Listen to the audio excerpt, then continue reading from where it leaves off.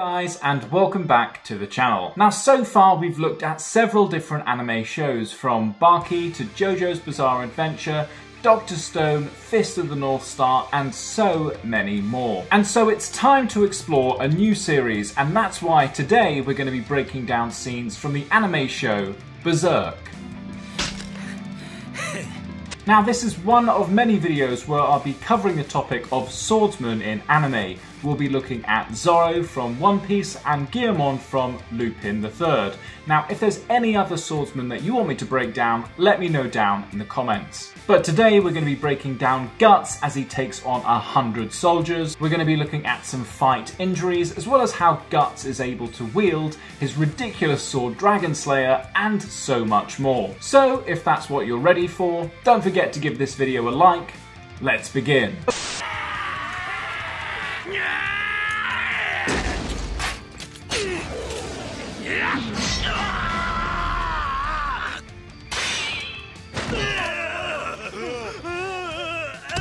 Oh god, what a sword! And I can't believe that something that huge could possibly exist or even be swung. But I did actually take a look at the dimensions of Guts' sword, otherwise known as the Dragonslayer. Now, apparently it's 6'5" and weighs in excess of 220 pounds, which, if you deal in kilos, is over 100 kilos. Now, the largest known sword to have actually existed and been used belonged to that of a Parisian legendary warrior known as Pierre Gerloff-Dony. This sword was a staggering 7 foot long and weighed about 14.5 pounds. So there's a massive weight difference between these two blades. Now, the problem with Guts' weapon is that it's just so heavy. I mean, it can definitely be lifted by someone like, I don't know, the Mountain from Game of Thrones, but to be swung around and used in a fight, I would have to say would be near enough impossible.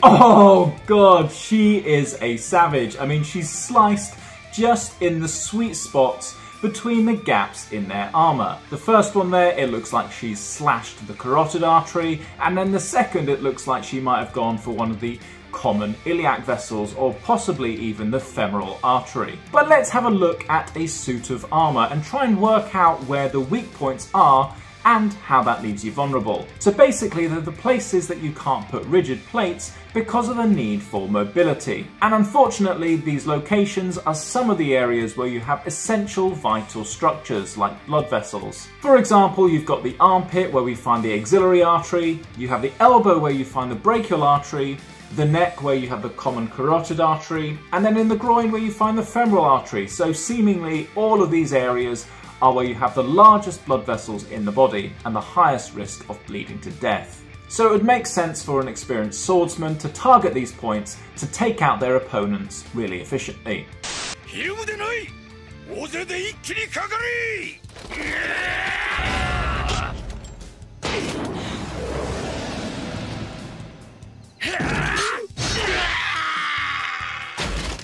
Oh god, okay, he sliced him straight down the gap between his helmet and his breastplate. Another vulnerable point. But I guess this guy's feeling pretty unlucky because you couldn't have predicted an aerial attack holding a weapon like that. And the argument could be had that he should be wearing more armour because you can protect these areas. But then again, it's a fine balance between wearing armour for protection and not allowing too much armour to restrict your mobility and agility when fighting.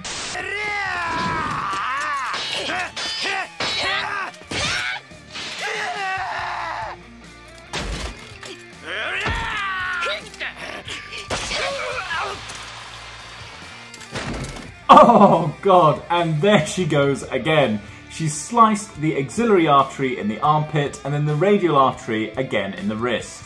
But you're probably thinking, how quickly would it take to bleed out from these injuries? Well, really, from arterial bleeds like this, you'll be looking at death through blood loss in under 3 minutes.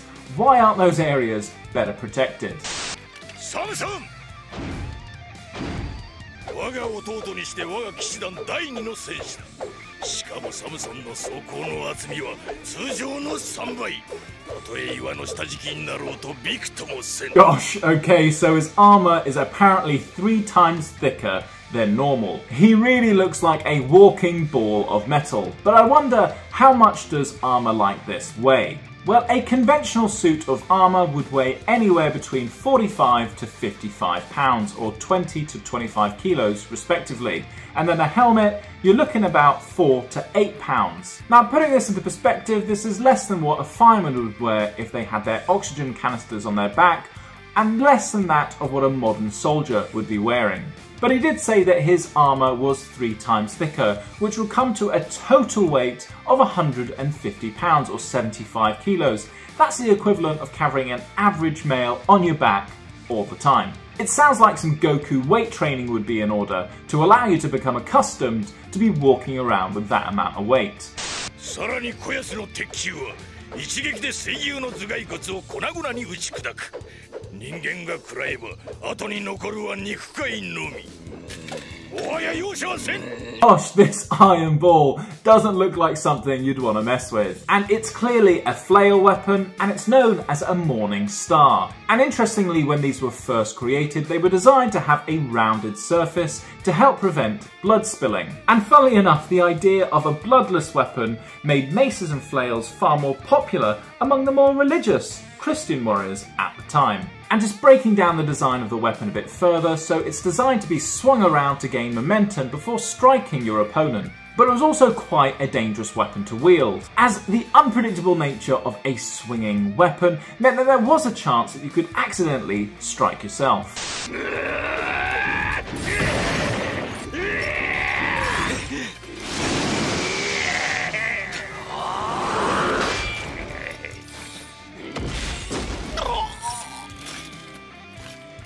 Oh god, and there we see a possible repercussion of the ricochet of this weapon. I'd imagine that the power of the impact of this would be down to the amount of momentum you can gain in the swing, which of course would be related to the weight of the ball at the end of the flail, as well as the length of the chain. But if we're looking at injuries, a strike like this would lead to complete decimation of your skull. Cue the Mortal Kombat X-ray scene.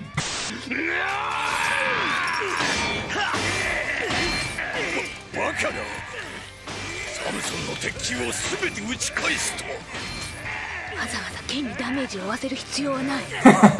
And it looks like Guts is playing that outdoor spring ball game. But I'd imagine that it would need a massive amount of power to be able to bounce back a ball like this. Fortunately, the dimensions of the dragonslayer sword are that it's wide enough for you to create a big enough surface area to knock this back. The only disadvantage, however, is how quickly a blade can become blunt.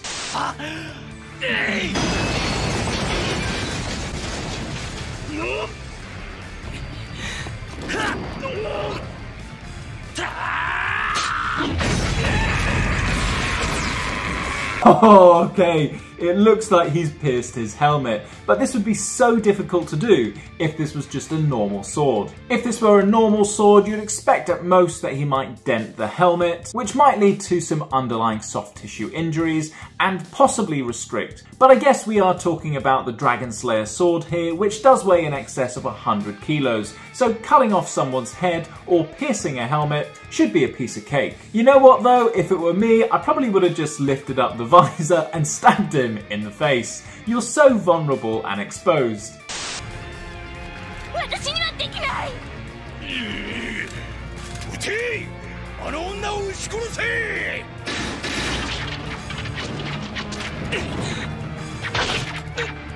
Oh, an arrow straight to the biceps. Now this might look like a really bad injury, but if the arrow has missed the biceps tendon, Guts could theoretically still use that arm to wield his sword. It just might make lifting the sword a little more challenging. Another cool and accurate aspect of this scene is how you see that the arrows just ricochet off his breastplate armor, which is pretty accurate for the time.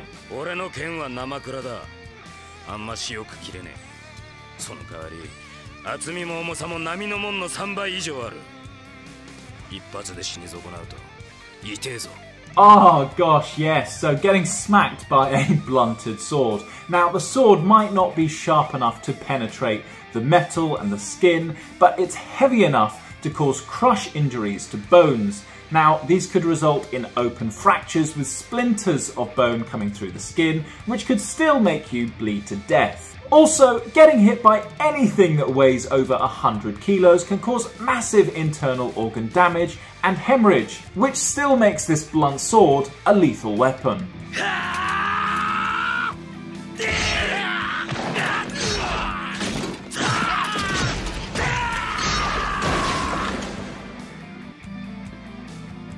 Oh gosh, and the way that he's swinging around this sword, he's almost using it as a guillotine, slicing off limbs and brutalizing these soldiers. But I also have to give credit to how iconic the animation and the theme are. As soon as you hear that Berserk theme, you know exactly what anime you're watching. It's just a shame because I wasn't that fond of the updated CGI version of the Berserker adaptation. I just don't think that the CGI anime is as good as the traditional anime style. What do you guys think? Let me know of a CGI anime that you think has done it well.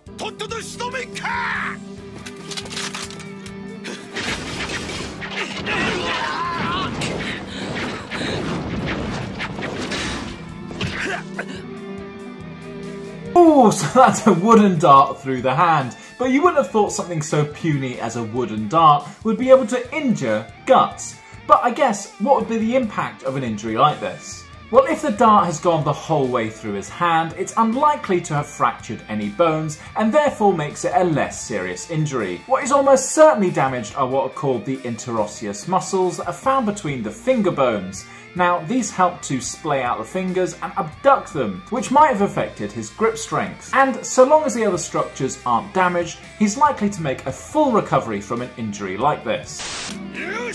奴の左手は完全に塞がった。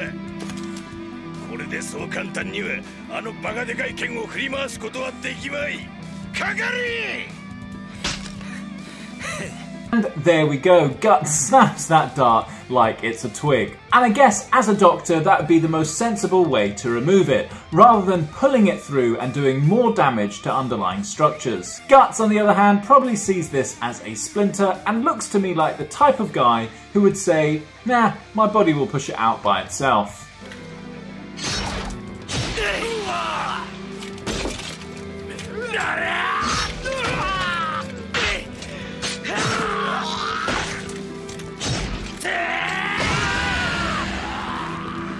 Oh, okay, so he's effectively shish kebab this other guy, using his blade to effectively skewer him through the neck. But actually, remembering the dimensions of the dragonslayer blade, he's probably just decapitated him. But as you can see, Guts is swinging this sword around as if it's child's play. He must have awesome core strength, shoulder strength, forearm strength, and of course, grip strength to hold onto this blade. Now, I'm not 100% sure on the muscle groups you'd need to develop to be a strong swordsman. Maybe I'd need to look into this in another video. If any of you guys out there know, let me know down in the comments. 片腕で100人の兵の仲間までもこれはまぐれではない。何？まだそんなに残ってんのか。What a badass line. This is something that Arnold Schwarzenegger or Sylvester Stallone would have said in the 80s.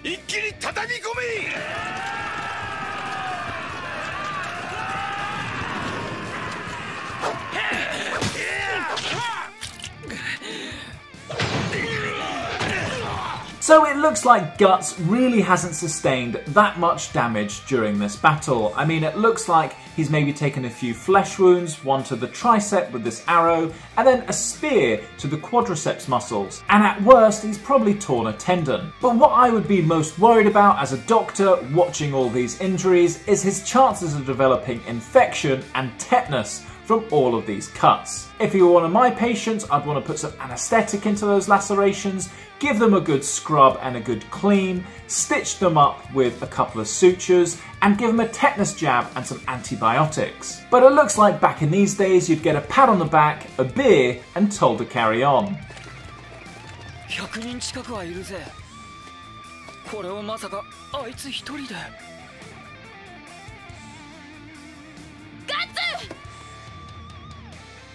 Okay, so that's all 100 soldiers taken out. And what a badass character Guts really is, and I hear he just gets more brutal as the anime and manga go on.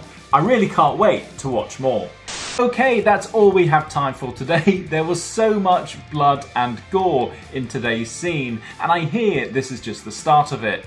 If there's any other scenes in this anime that you'd like me to break down, please leave those down in the comments below.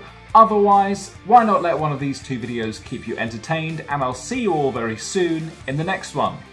Thanks.